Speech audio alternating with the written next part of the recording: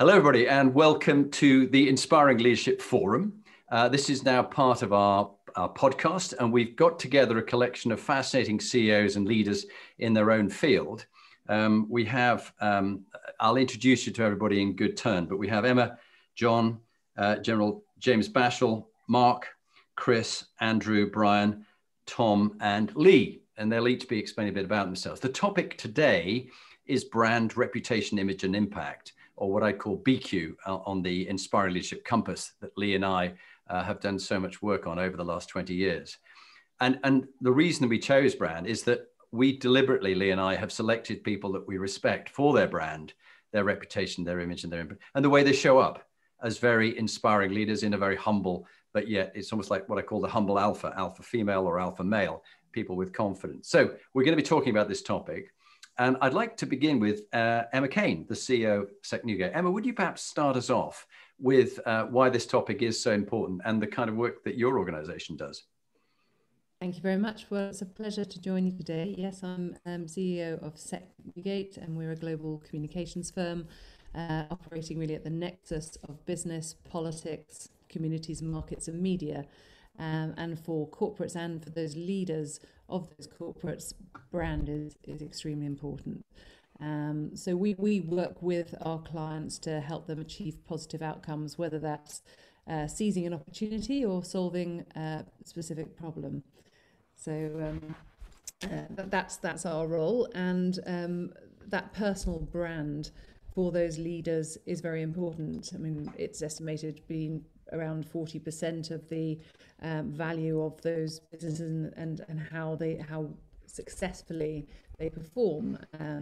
So, I mean, one of the key things about personal brand is that it has to be authentic. You can't sustain a brand image for any length of time and make it meaningful if it's not authentic. You get caught out very quickly. And it has to be something that is really sustained, and you have to be seen in across all the different audiences, whether it's the external audiences and the communities in which you're operating as a business, or your own internal stakeholders. And so that's something to always consider. And it has to be something that you're really passionate about as a leader. But above all, I think that if you focus too much just on yourself in that personal brand rather than things that other people are interested in and value, and again, it falls over. So you have to do a lot of listening as a leader to make sure that that brand is resonating with people. Fantastic. Thank you, Emma. John, you've been CEO of 3 different companies now. And what for you does this whole topic of brand, reputation, image, and impact mean? Perhaps at organizational level, and then a little bit if you touch on personal level. Thank you. Good afternoon, everyone. I guess in the companies that I've been in, the biggest change over the last decade or so is the number of stakeholders to which one has to, ensure that the brand resonates. Obviously, there's investors, colleagues, customers, suppliers, and within that, the added complexity of diversity and now ESG. So making sure that, the brand, as I say, keeps moving forward and, as I say, resonates with a much wider group of stakeholders than probably, we used to consider. So I think it's very complex, but the benefits of getting it right, can help you become employer of choice, service of choice, and really enhance your brand. You think of people like Unilever who've completely transformed them, and there are great examples. In fact, I'll shut up in the middle. I was listening to a show on Radio 4 the other day called The Reunion, and they were talking about Deepwater Horizon. And Tony Heyworth's "I wish I could get my life back." Yes, that's God. all people kind of remember, and it was just a very difficult situation, for them to manage. We've got to be very careful. Yeah, beautifully put, John. And you have had some fascinating times in different roles. The Bibby Line Group, ITV, and a number of other organizations where you've learned so much. And now on to Lieutenant General James Bashall.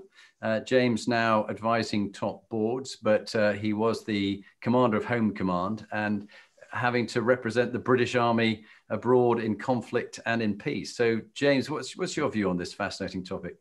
Well, first of all, I think it's interesting that you use my rank, because I think immediately you've got a brand and you've got a perception. Yeah. And so I don't know what, good afternoon, everyone, but I'm sorry, I should say, but I don't know what everyone thinks Army people are like, but by using my rank, I'm sort of branded already. And I think you've therefore got to deal with, in the same way, John, I think it was ITV or Channel 4 you led. I mean, you are assumed to be a certain type of person. And I think so that's a sort of the worry I have about branding, perhaps, in terms of perception. I think for the military, clearly, because we are a volunteer military, our brand is hugely important in terms of recruiting. And without that, then we wouldn't have the attraction that young people who come into the military would have a focus on. But equally, I think we've had to deal with reputation, and your brand can sometimes become very toxic and negative, and particularly in the military, which is often in the public eye for very trivial things, in my view, but nonetheless it is, and often in a negative way. You have to deal with the misperception about what's going on, but also the damage that having a very public brand can do to everyone, including inside the organisation, actually, in terms of their own self-belief and worth when it is criticised very publicly at times. Yeah. I'll probably leave it there for the moment. Yeah, and also perhaps, James, you're also president of the Royal British Legion. What has had to happen there? Has it adapted over the years itself with its brand and what people think it's about?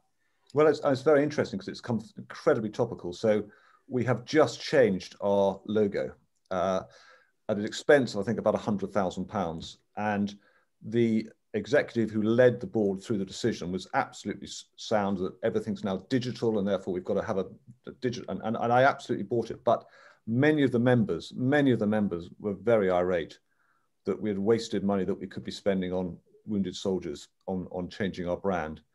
And so it is actually quite a toxic issue. I think we've moved on from it now, and largely people understand it, but it is seen as a waste of money to spend that amount of time in changing brand. But I think those like Emma who lives this world, I'm sure would say that you have to have a brand that's recognizable and modern, and we have to move with the times. And the Legion's 100 years old on the 15th of May this year, and it has to move on and evolve. And one of the ways it evolves is the way it portrays itself. And we have to, and like John was saying, you have to reflect the character and the nature of the people around you. Yeah. Thanks, James. And in fact, you make me smile because when I was in PricewaterhouseCoopers, we were going to go independent. The consulting arm had to get broken off from the main accounting practice due to the regulations imposed. And so I reckon probably something in the region of £2 million was spent on the branding and the logo of our new name. And it was revealed in a big reveal to us around the world. And we were going to be called Monday. And we all went, what? Monday? Yes, coffee bagels, start of the week. And we went, for the Americans, yes. But for the Brits, like, tell me why I don't like Monday. Manic Monday. Not Monday morning. And I don't like starting Monday. And it was a real reaction, visceral reaction to it. And of course, that lasted about a year, and there was a CEO of Monday and everything. And then IBM bought us, and it was all dissolved, and we all became part of IBM. So you have to wonder what for. Anyway, James, thank you for that. On to Mark Fleiner, the president of Malvern Panalytical. Mark, just tell us a bit about what you do, and also you've been spending a bit of careful time thinking about what you stand for and your brand and your reputation. I found that very interesting when we chatted. Yeah, so Jonathan, thanks for letting me join the forum, and good afternoon, I think, to everybody. I think I might be the only American, and you're right, Jonathan, we do love Mondays over here. Yeah, it's interesting to listen to John. John, I like the way you said that about the different stakeholders you have to think about relative to your brand. And I took over Malvern Panalytical a year ago. Tomorrow will be my anniversary. And Malvern Panalytical is a business that is made up of a number of former businesses. Okay, Malvern is one, and Panalytical, the Philips Analytical, is another. And it's simply, we make instruments that measure things. We measure materials. And that's about as deep as I'll go in what we do. But when I joined this business a year ago, what was interesting to me is we had a bunch of different brands inside of our business, but our internal stakeholders, our employees, actually resonated with the former brands. So even though we were called Malvern Panalytical, okay, so my immediate attention became on how do I work on the internal stakeholders, our employees, to really think about coming together underneath a new brand. And part of that was really aimed at starting to believe in ourselves, on what we do, the value we bring to customers. And we worked on this thing called getting out of the sea of sameness. Because one of the things that became clear to me, if you looked at us versus one of our competitors, websites, terminology, the way we described ourselves, we all sounded the same. And so we undertook this initiative. It's called the Strategy, Values, and Purpose Initiative. And it came out of an employee engagement survey. And over the course of the past year, we've been internally changing our brand. And I was sharing with Jonathan, I guess it was earlier this week, a visual that we created that's the world of Malvern Panalytical. And it covers everything from who we are, our customers, our stakeholders. Spectrus Group is our owner. Kind of the technologies, our values, our objectives, and created this mural, if you will. And we've been using, and it was created by our employees. So James, when you talk about spending a bit of money on something, we spent a bit of money on this, but it was really created with the help of our employees. And what we've been doing is rolling it out in these small groups and getting people to see how they fit in the world of Malvern Panalytical, and then helping tell our story. And it's, I've described this as this initiative, but when I think of the brands, and now our employees are starting to think about differently how we brand ourselves to our customers. So going back to John's comment about the stakeholders, and actually John just made me think about something different we need to do using this same forum or format. But we've been really focused on the internal brand over the past year to get ourselves all in one team. We've got about 2,300 colleagues spread around the globe that are made up of about 9 former companies. And so this brand reputation is really, it's important for me internally. So it's where we've been burning a lot of calories over the past year. Great. Thanks, Mark. And now I'd like to introduce Chris Pyle. Chris is I'd call him the CEO, but he's the head of the Lancaster Royal Grammar School, which has, I think it's some 500, 700 years old, and was recommended by Brian Ashton, the former England rugby coach, as an inspiring leader. And we've done we're going to do a podcast together. So I'm looking forward to that. Chris, welcome. Good to have you with the CEO's Inspiring Leadership Forum. What's your view on this? Because clearly for a school with a global reputation, it's very important to you. What does it mean for you? No, super. Thank you very much for having me. So we're officially 549 years old this year, but we've dug back in the archives. We think we can nearly make it to 800. So, Wow. 1235 is the year we're claiming. So yeah, we're a day and boarding school in the northwest of England. I was sort of reflecting on this, and I think one thing that strikes me is, I think in the school context, we would very rarely use the language of brands. I think there's something, I think, in the way that members of staff would see it, where I think they would find brands too in your face and too straightforward. But what we do talk a lot about is about our reputation, and the idea that the reputation rests on the idea that actually to a parent, a school doesn't have 1,200 pupils, doesn't have 200 boarders, but to a parent, a school is one child wide, one child high. And actually, if the brand is based anywhere, it's based on sort of setting that standard for yourself.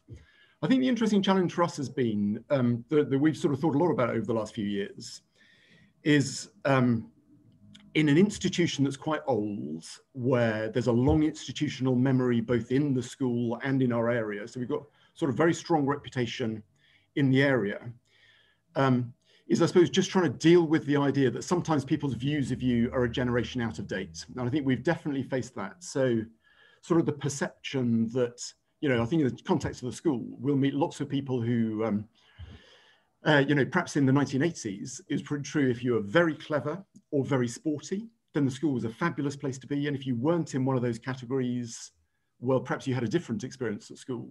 Whereas actually, I think we pride ourselves these days on saying, actually, we're incredibly flexible, very diverse organisation. We aren't a one-size-fits-all kind of outfit, as it were. And sort of things we've worked on there have been to do with long-term relationships, locally and beyond. So I think it's been about drawing people in and just being very genuine in the relationships we're building. We've done one or two sort of slightly more interesting things. So the school's gone co-educational in part. We changed some of our admission policies to the school. And just sort of two brief things from that. I think one has been about establishing a really clear language. So we often talk about saying we want to be the school for every pupil from every street, and deliberately trying to shape that. And we use that endlessly with people. Sometimes it doesn't quite go the way we want. So I think of one time when sort of the local media had the headline on the front page. I liked it, had the headline that said, and it said, "We are not an elitist school." So personally, I was delighted with that. That was what I wanted to say, because to me that said, we aren't the isolated school on the hill that never changes, that doesn't listen to people. But actually, it was remarkable listening to people's different views of that. And there are other people who read that headline very, very differently. So yeah, we've learned one or two things along the way. Brilliant, Chris, lovely. And then our next guest on the series is Andrew Rhodes. Andrew and I have known each other for some years. I have a lot of respect for you, Andrew, in setting up Salberg Rhodes with your partner at a very successful accounting business. And you love leadership. You've always read widely around this topic. So this is something that means a lot to you. What's your view on this, carrying on the conversation so far? Andrew, just on mute, if you just come off mute. Yeah, we're a smaller organisation. We're a partnership. I founded it 26 years ago, and I've been managing partner for 26 years. Maybe the time to start thinking about whether somebody else should be taking over. And I've always got, it's a difficult thing with brand. It's a bit like, as you said, James said, I think I'm a chartered accountant, which you can tell by the tie, which I haven't worn. And the reason, it's a strange thing. It goes with the brand. I mean, I haven't been wearing a tie for a year now. But I had a face-to-face meeting, and out of respect to my clients, I'm wearing a tie. So it's a strange thing as to whether or not how formal you actually make yourself as a chartered accountant. But I saw in the back of my head, I saw this problem, you see, because I think I can remember John Cleese saying, you know, we are the most boring people in the whole world, and nobody wants to be a chartered accountant. So when I introduced myself, I'm a chartered accountant, but I'm a bit different to most of the other chartered accountants. So it's somehow wanting to benefit from the image of being, you know, trustworthy and rather sort of straight to, you can trust us with your life and all your money, all your savings. At the same time, being that sort of proactive, you know, active leader, if you like, for the firm, and so espousing that actually proactivity is the most important thing, and a chartered accountant being proactive is a bit of a, you know, conundrum. So and we're sort of really thinking about our brand at the moment, which I've sort of shared with you, Jonathan, whether in fact, rather than being the hero and taking the client, you know, leading them financially down the right route, it's more about, you know, being a guide and being, you know, somewhere in the background and helping them to be more of a hero. So I'm really looking at it from the point of view of how we do project ourselves. But I've had this sort of skeptical view for a long time when branding consultants come in and say, you know, this will make you look like this and this, that, and the other.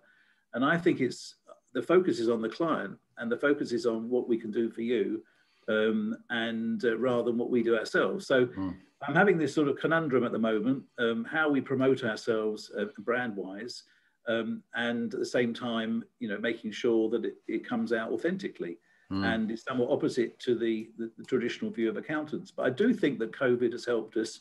I make sure every single week we have 3 meetings, whole firm meetings, so we have 45, 50 people every single week, and they last about 20 minutes, but it is the opportunity of getting our internal values probably more accepted, and more people living them, and me being the example that actually if we espouse the values of being proactive at the same time being trustworthy, and you can put your life in our hands as far as your finances are concerned, and reiterating that 3 times a week because we've got everybody's attention, which we couldn't do before when we're all somewhat disparate in different places, actually I think has helped us become more authentic in that way.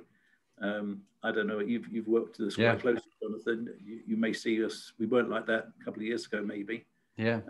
But I am having this sort of viewpoint as we're trying to rethink ourselves as to whether or not that's actually getting over to our clients. So I think we have a little bit of a problem with actually going against the traditional image of being a chartered accountant at the same time being somebody that actually provides real value to clients. Yeah, brilliant. Thank you for that, Andrew. And then next we have Brian Heyworth, who I've known Brian for some years. Brian is the co-managing partner of Lansdown Partners, and also before that had a very successful career at HSBC, and both organizations have great brands. Brian, what's your thoughts taking on the topic from Andrew? Thanks, Jonathan. And already it's been a wonderful discussion. Just a couple of quick things. I think everyone's made great points, but from my perspective, I think 2 things have really stuck out. And again, you can talk about what the brand is of an accountant or a school teacher or as an army officer. They're all a damn sight better than a hedge fund manager. So that's probably why you put me last. So that's something, as I've moved from banks to a different part of the industry, is very, I'm thinking about a lot. I also loved Chris's comments about, I tend to try and think about reputation rather than brand. I do recognize it varies in different industries. I'm sure if you were in advertising or you were advising, as Emma is, a retail company, it's a different word. But I think I prefer reputation. And I think when you start thinking about reputation behavior, both at the individual level and the corporate level, you begin to make some progress. I would say that, yes, I mean, it's interesting, HSBC, big brand. In the world of hedge funds, Lansdown is a very, very well-established blue chip brand. But the challenge we've got now is that we are no longer really a traditional hedge fund. We are more a long-term investment manager. So I'm very interested about how leaders take a particular organization and build on the strengths of it. And all the organizations represented here have huge strengths, but also make it evolve.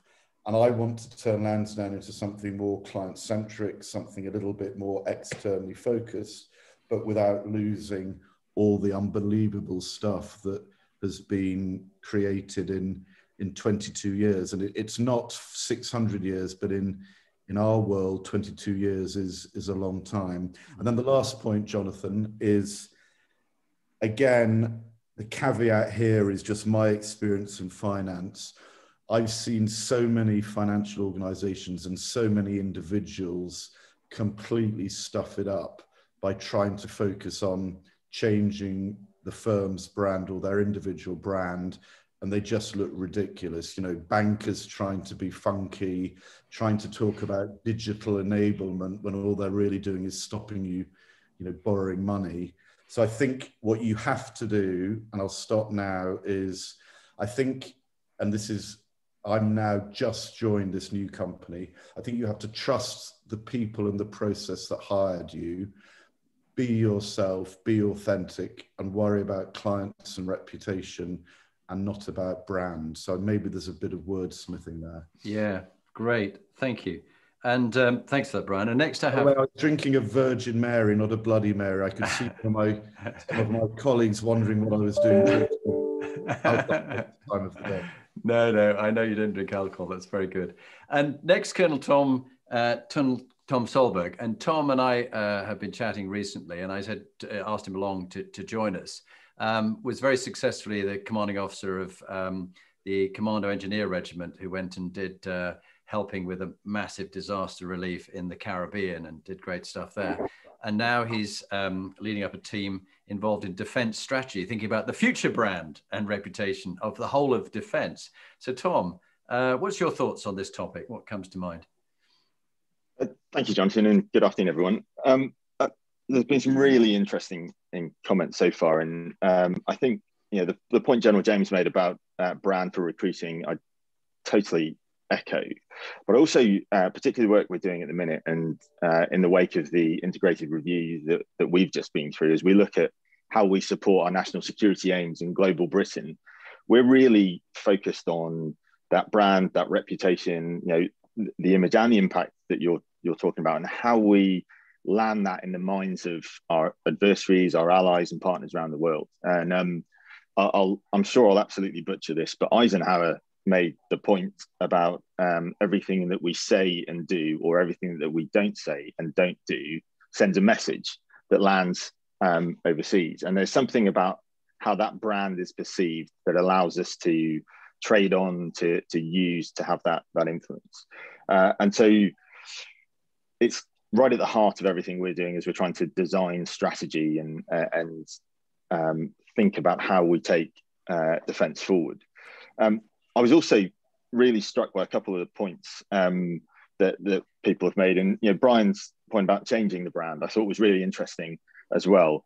And the fact that it's often, you say it's really difficult to change a brand and remain authentic. And actually, perhaps what we really need to do is focus on being the very best at that thing that we are, rather than trying to be something that we're not, which moves with a trend or a phase. And also, and Chris mentioned this as well as Brian, I think that bit about audience analysis is really important, making sure that we're targeting our thinking and our analysis and our approach of what we say with that image in order to have impact and use and build on that reputation. And the only other point I just thought finally, and you mentioned commander engineers in the Caribbean disaster relief, which one of the greatest privileges to command that group of fantastic soldiers. But I've found the most powerful brand I've ever had at my disposal was when they owned it. So the soldiers owned the brand of our commando tribe, as we referred to it, and when they built it from the bottom up, it was incredibly powerful and really carried us, particularly when we were on operations. Thank you. Brilliantly put. Leigh Bowman-Perks, the CEO of the Inspiring Leadership International, and also the Inspiring Leadership Trust, the charity. What was your thoughts, Leigh, on this topic? Well, there's some really beautiful, rich comments, and quite often, actually, as I've been listening, I've been hearing wonderful things like around trust and authenticity, and lots of different triggers that go straight back to the Inspiring Leadership Compass. And I suppose that's what's led us to do the work that we do today. Firstly, part of our experiences. So if I think of maybe working in the airline industry and what was occurring there, we had these great cultures, and even despite the act of terrorism or even our own flight disaster, it was culture that kept the organization together, and that culture was kind of led by the top. So people would talk about the CEOs and the executive team with pride, and the organization with pride as well. And if I take that to the finance sector, and I won't name which bank I was working in when we had the economic breakdown, the financial meltdown, and it's almost like culture imploded in on itself, and you really felt the shame, and it seeped through the organization. So whether you went into an organization with great intent to perform, etc., you were part of a brand. So leading an organization, you have not just the responsibility for yourself, but the impact of your teams around you. And then beyond that, and just listening to Tom there about, we always talk about words create worlds. And whether you're a politician, whether you're a CEO, whether you are in an NGO, no matter what you do, there's a ripple effect, almost like the butterfly effect of the environment that you create that might not be seen in the here and now today as you manage your own brand and reputation, but it will certainly be felt in the ripple effect of the butterfly effect. And I think that's something that maybe, writing the book on inspiring leadership and the toxic turnarounds, I'm always looking at this dark side, light side at the moment, but there is that element of actually, how do we start to address things for the long term and not just actually be in this mode of self-preservation for today. And the more that we see inspiring leaders and inspiring organizations role modeling that, but that the better we'll be. And inspiring leadership for us, when we were delivering that in organizations, I think what was so powerful then was to set up a charity and to practice what we preach, and put our words into action. So turning the work that we do and bringing it out to people that really need it. It's almost like, how can we affect change for the future where it's most needed within our sphere of influence? And then taking accountability for that, stepping into the arena, taking ownership and saying we've got to be part of something that affects change for the kind of the broader piece.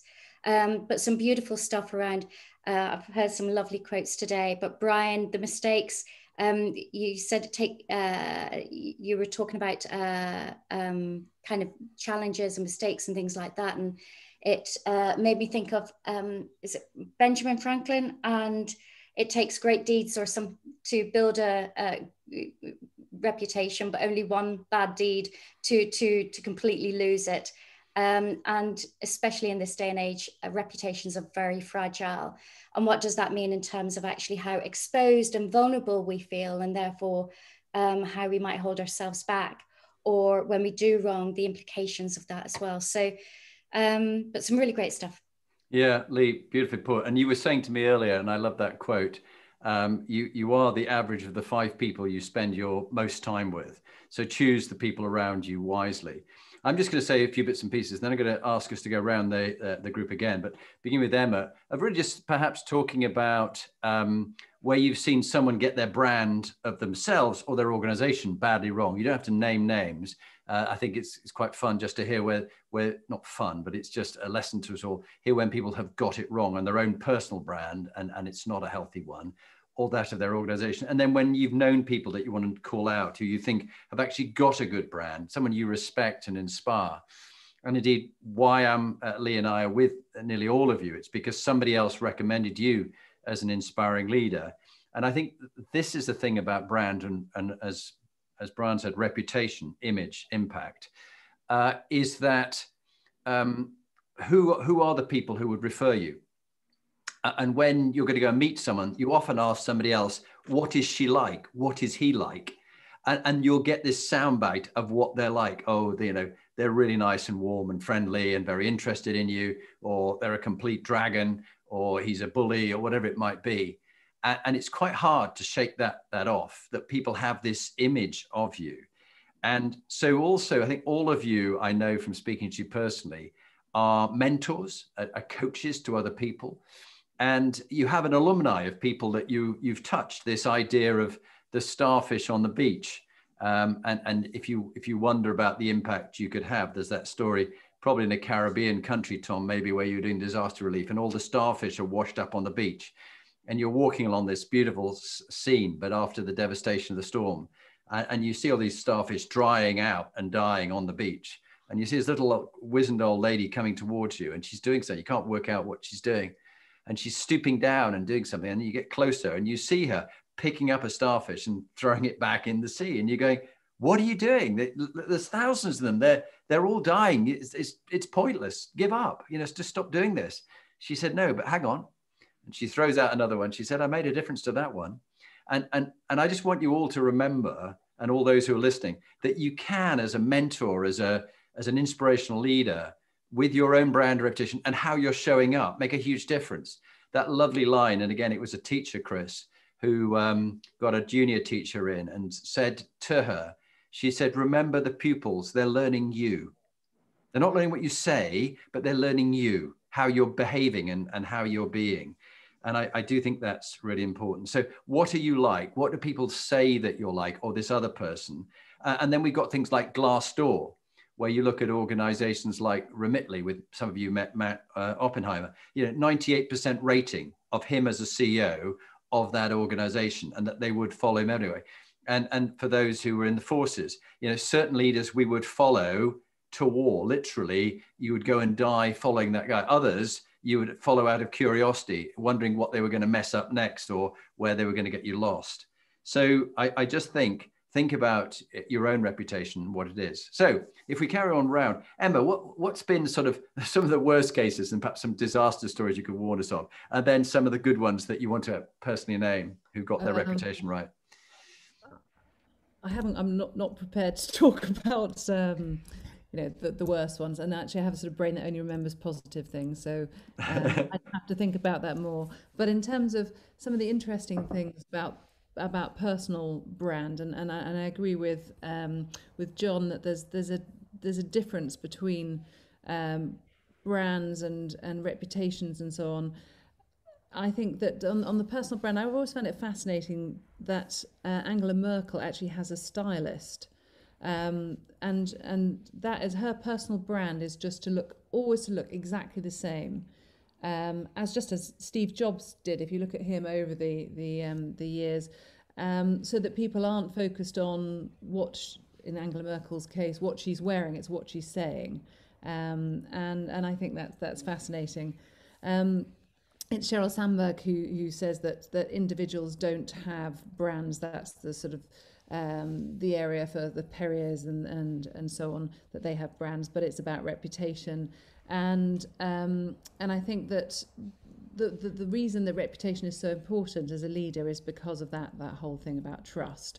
And as people have mentioned, in terms of people believing their career is safe with them. And so particularly during this whole last year, the leaders who've hidden behind emails as opposed to being out there and making sort of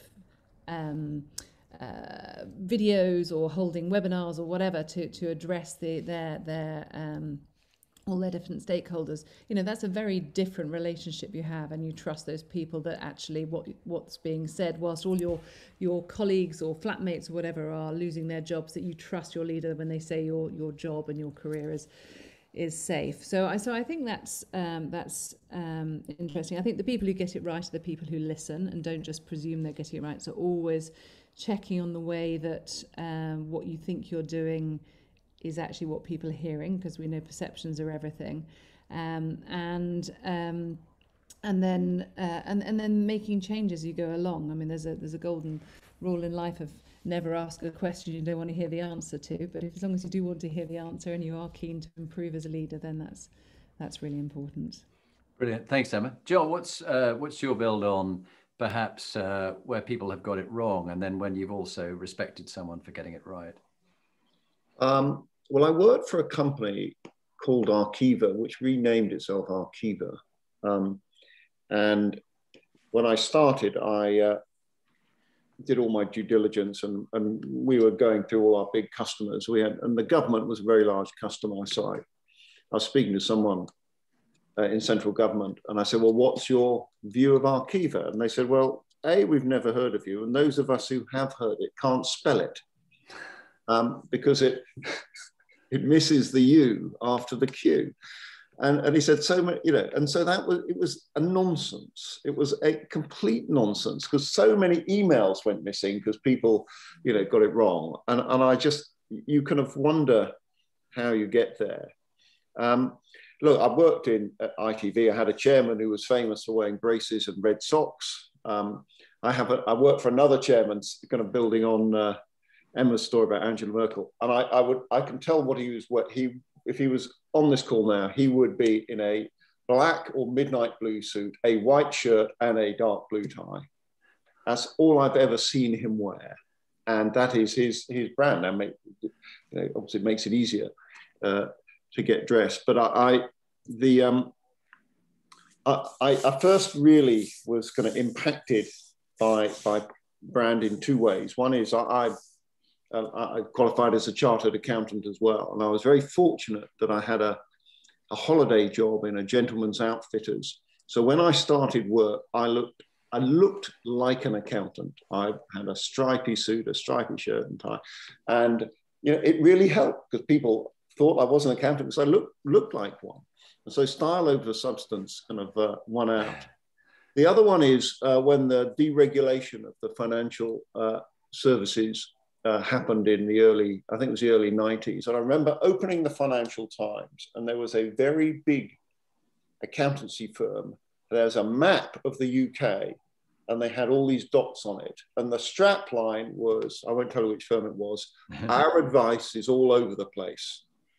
And I can't quite believe Yeah, and you know, we used to see, you know, a lot of marketing and advertising brands through ITV, and some of them you think, how does this ever get through? But you know, and you know, you can get it wrong.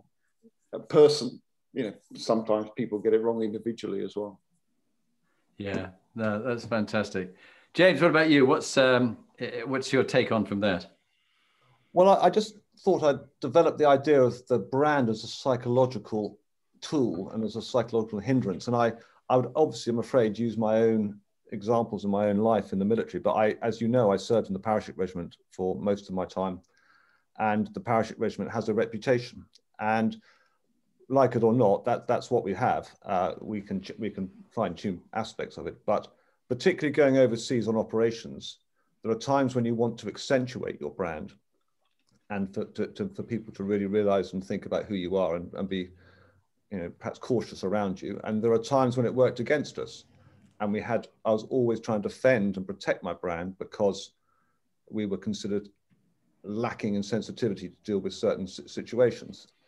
And so I think understanding the psychological impact that particularly the population in an overseas operation has or can have on you as your brand, I think it's been really important to me. So I've learned, and I'm afraid, you know, that sometimes we got it wrong, but mostly I think we probably got it right. Yeah, very good. Thank you, James. Mark, what's your freshest thinking from this topic, brand, reputation, trust? I guess from my perspective, just kind of tying it back to leadership and having worked for a number of different leaders in my career, some extremely inspiring and some completely demotivating. But what always strikes me is when somebody's words don't match their actions and they don't get it. Okay, yeah. So they actually think that they've got this great brand, but what they say versus what they do are two different things. And yeah, at least for me personally, and Jonathan, as you've got to know me, I'm a self-described servant leader, right? Yeah. And it's refreshing to hear, and a lot of that is anchored in my faith. But it's great to, as I've communicated that down through my organization, and have that come back from people. Really appreciate that. We recognize that. We see that. Yeah, that sort of that confirmation that as I see myself, it's landing in the group. And if I'm not hearing that back, I'm going to search why. But yeah, I love seeing people that have great words, but their actions are completely out of phase with those words. Yeah. Too many of those. Thank you for that, Mark. Chris, what's your freshest thinking of the good and the bad? I suppose I was just reflecting that sometimes complaints and problems can actually end up having a positive effect. And I think one of the difficult things in leadership is trying to work out which complaints and problems are controllable and which ones have the potential to cause massive damage. But I think one thing that I have been very struck by over the years is that sometimes the individual who comes because from their perspective something's gone badly wrong, actually the way you respond to their complaint and their problem can actually have the most beneficial effects. So I think sometimes kind of the conflict, I suppose in the broadest sense, can sort of expand the set of possible solutions. You know, you've understood your organization better because you've understood the way that people experience it. But I think more to the point, I think there's just so much of it is, as people have said, is about trust, relationships, people understanding that when a problem comes to you, if you say you'll sort it out and you do, then actually, sort of paradoxically, you can strengthen the relationship so that actually, in a funny way, sort of from my perspective, the parent who came and complained, but has then been dealt with properly and has had those promises sort of amply fulfilled, will actually go away as a more satisfied customer than the parent who never had the complaint in the first place. So sort of to me, I've definitely seen that, but it's a stressful place to be because as you go through it, it's very difficult to have that perspective. It's only afterwards that sometimes you come away and think, oh, no, actually, not only did we learn from it, but actually we know them better. We understand their perspective better as well. Yeah, lovely put, Chris. Thank you. Andrew, what's your first thinking of the good and the bad? I'll remember not to mention our advice is all over the place. The warning, because accountants aren't known for understanding people very well.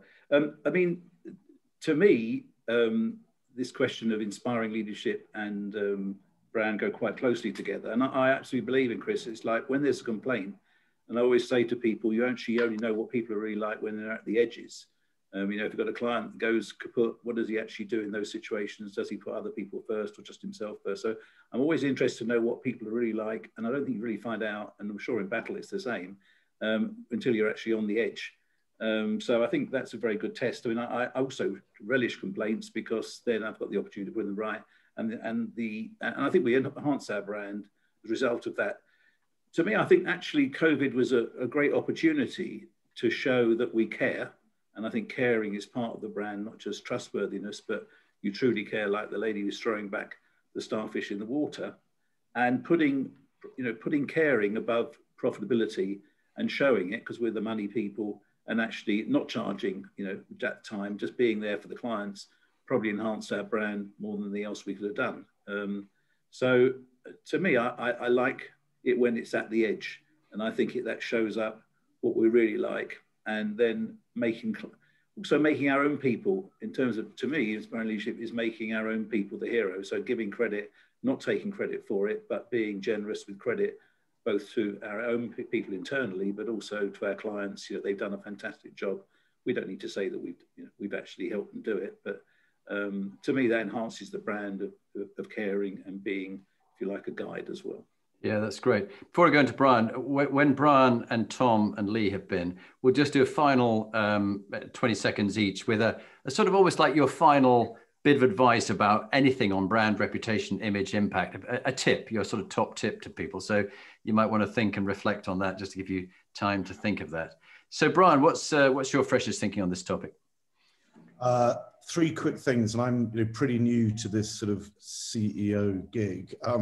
So I've learned a lot. 3 things. One is this point about reputation. You tend to think of careers or company as sort of sequential, but a lot of a company or individual's reputation is based on behaviors and actions from 10, 15, 20 years ago. So I think you tend to be asking people about their last 2 or 3 years or their last job to actually really understand behavior and the essence of the man or woman. I think you need to look over the whole career. So I think that's something that I hadn't really thought about as much as I should have done. I love this idea about that James made about understanding what your brand is, and without being too sort of Machiavellian, if you understand the brand and are self-aware individually and as an organization, you can then probably help people more than if you're tone deaf about it. And then the last point, I love this last point about looking for problems and then solving them. I spent 30 years in 3 banks, wheeled out endless senior executives. None of them wanted to hear problems from clients. I almost used to definitely prep things so it would go smoothly.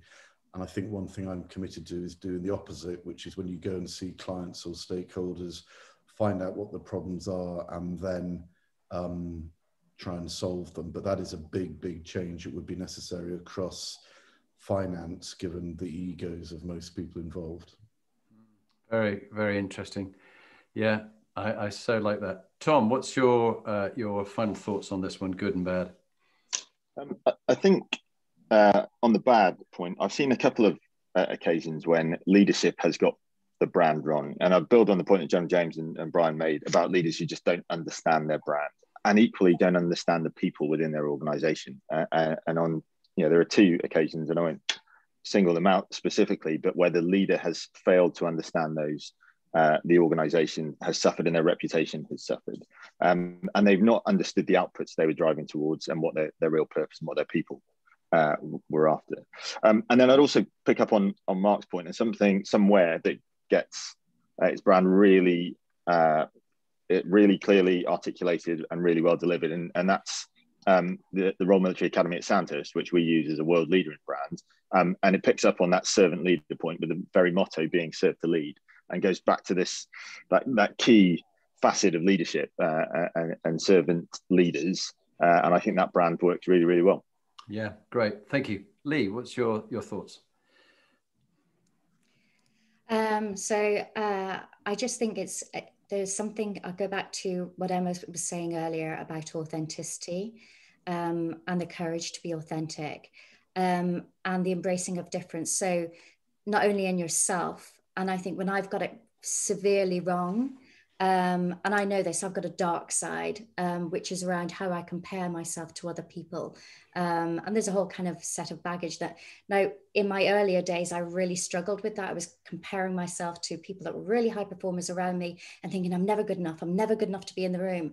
And within that, I think there was some brand depletion, because whilst I was so focused on what I wasn't, I was less focused on what I could be. So, and that's an internal kind of turmoil that I think so many people, and particularly women, go through. So I'm going to own it and share it actually as one of those vulnerable places that I've been in my career.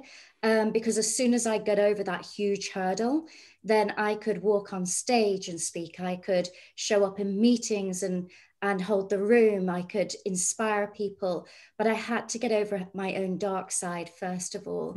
So authenticity is really important to that journey, because actually we're all so different that we can't be a second-rate version of somebody else. We have to be a first-rate version of ourselves. And when we can own that, I don't know who the quote was by, but then we are in our full power.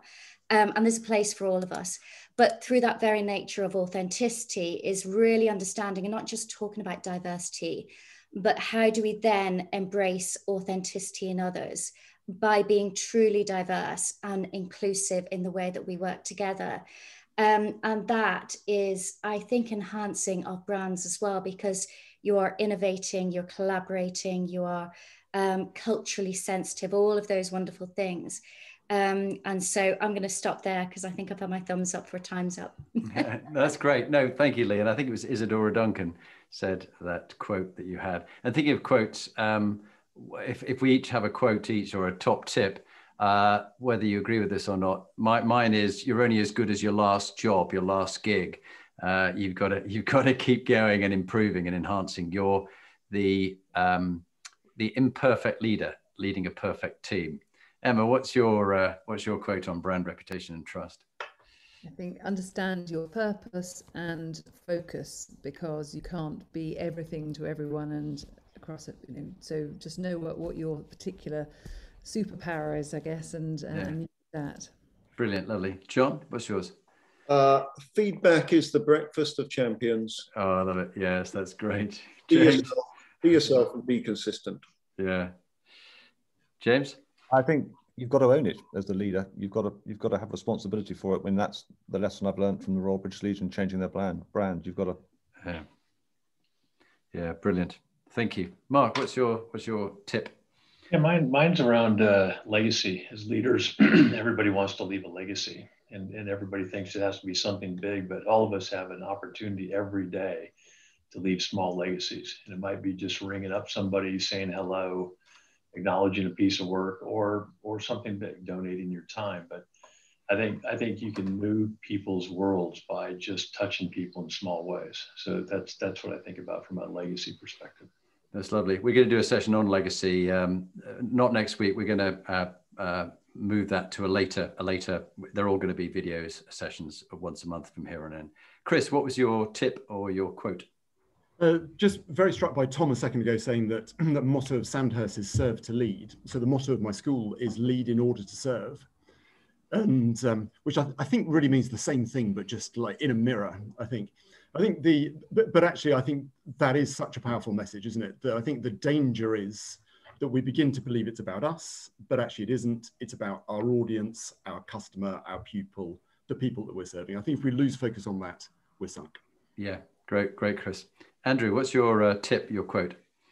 It's a simple one, really. It's something that I think professionals don't always do. Do what you say you're going to do when you say you're going to do it, because that's sort of, when you don't do that, it exposes you to being, not completely authentic or congruent. So it's simple, but it's the one I probably espouse most often to the rest of my team. Lovely. Thank you for that. Brian? I'm going to steal a comment from Andrew, which is to go looking for problems and try and solve them. Yeah, I'm going to remember that one too. Thank you. Tom, what's yours? I'm going to have to re-echo the point on authentic leadership, being yourself and owning it. And I think our people respond to actions and behaviours more than words. And if you don't own it and own your leadership style, your brand will suffer. Yeah, Lovely. And Leigh, will you wrap us up, and then we'll go off record and we'll have a quick chat before everybody splits for the weekend? Just that nobody can build a reputation on empty promises. You've got to deliver and make an impact. That's fantastic. Leigh, thank you. And everybody, thank you for being on the Inspiring Leadership Forum. It's been great having all the CEOs and the leaders together. And we look forward to our next session on the 21st of May and the 18th of June, when we're going to be recording again. Stay on. We'll just finish recording, but thank you all for your contribution.